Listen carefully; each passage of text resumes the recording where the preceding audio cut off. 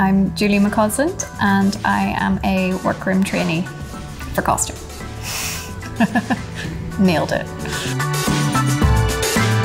I do a lot of hand sewing and making of garments for crowd, for the extras or essays. Well, I was doing a lot of working for free in student films and not really getting anywhere, and then managed to find the trainee finder scheme. I went to the training event in London, and then within about 3 weeks or a month I'd been placed on something. And then there were other ScreenSkills trainees who were also there, and everybody stays in touch as well. We have a group chat, and the Facebook page is really helpful. And I felt really supported the whole way, which was nice, because I think sometimes when you go into a job as a trainee it can be a bit scary. I always felt comfortable going to someone with the trainee finder scheme to ask them all the questions, and they never made me feel silly, so that was nice.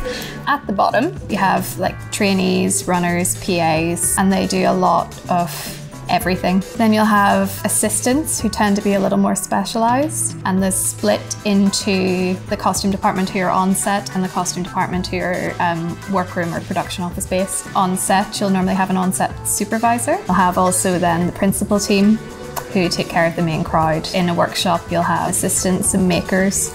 In a workroom everything's more fluid, everybody's kind of working on everything and do a little bit on different projects, different garments. Because there's so many different disciplines in costume, not everybody wants to be a designer or a supervisor. You should be able to drive, which is good for anybody, know how to sew on a button, basic repairs, be able to stitch in a straight line by hand, being able to take a good photograph for continuity is important, and everything else you learn as you go. It's very much a hands-on job where you get told to do something and you just figure it out. There's more resources available now, and I wish I'd found ScreenSkills before I did, because it would have been a game changer for me really early on.